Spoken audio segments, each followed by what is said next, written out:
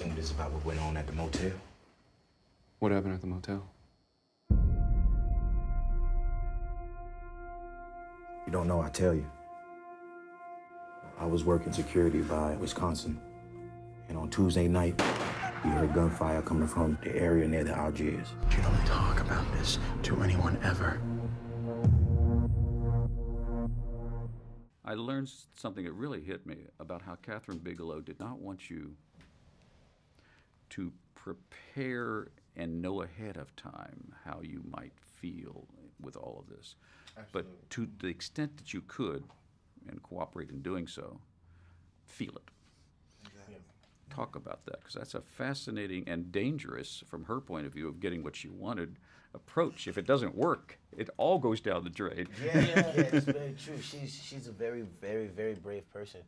But, I mean, everybody is human, you know, and you have a certain human quality about you as an actor that can leave if you don't commit, you know? So I think she wanted to not only find really raw talent and new talent, but also ways to make us really react naturally in the situation, you know, because half of the time nobody was ready for what was happening. I mean, people are rioting. I've been learning more. Oh, you mean in the day? Yeah. Then, yes. Yeah. Out of anybody's normal experience. I mean, sure, experience all kinds of discrimination. Gun right by your head, coming at you from a distance, up against a wall, all of that. Yeah. You're just not ready for it.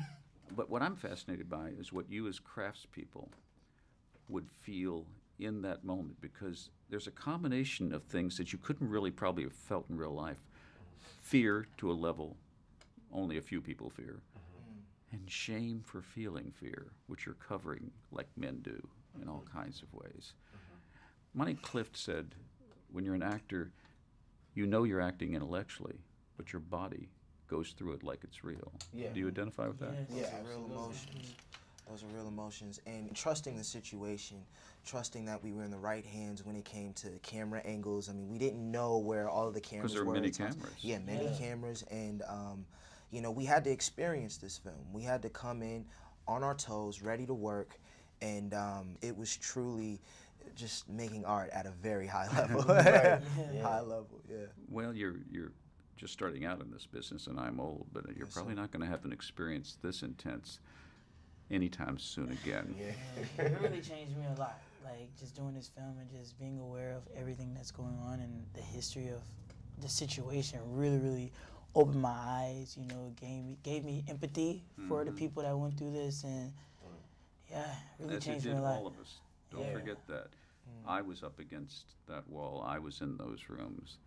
And that's how you gain empathy. Gentlemen, thank you very much. Thank you so much. I'm Patrick Stoner.